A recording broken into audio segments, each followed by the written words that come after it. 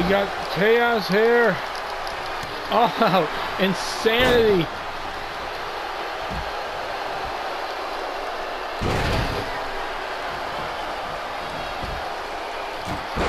There he goes.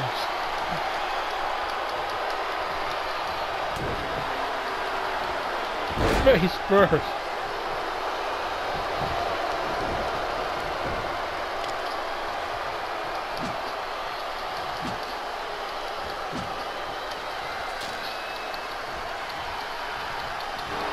Oh God, what the hell was...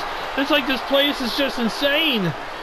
Like, he was dazed and confused. The referee just kept looking and stupidly looking at freaking Shaq Daddy, who thought he was still in a submission hold and was like, ah! Oh, he dropped him. Oh, no. All these men in Lijak just gouged the... Oh, God, he fell backwards. Lijak.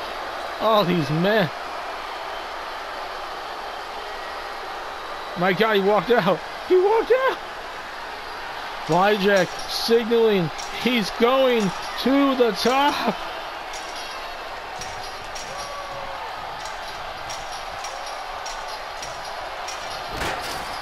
He's climbing to the top of the cell. He's signaling he wants someone on the top.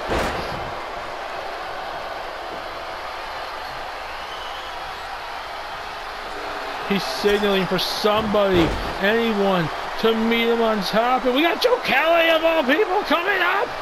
Joe Kelly's coming up. Joe Kelly. He's telling him he wants it to bring it on. We got Shaq Daddy. Shaq Daddy. 1, 2. Shaq, there was a pin attempt there. Stunner! And Shaq Daddy's coming up top. We got A-List, who has history with 2Q. They're fighting it out. They're fighting it out in the ring.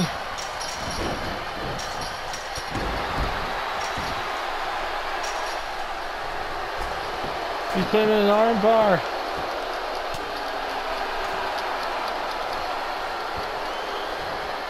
He's got him up. Oh, God, no.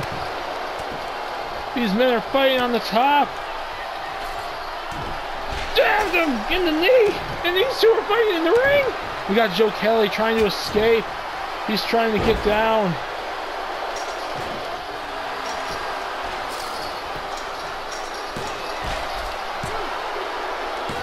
And here we get 2Q.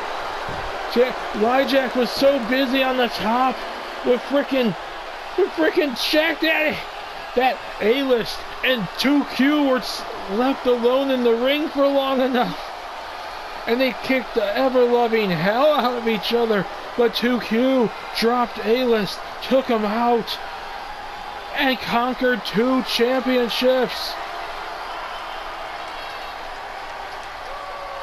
Here is your winner, and still shaking, the total package. My God.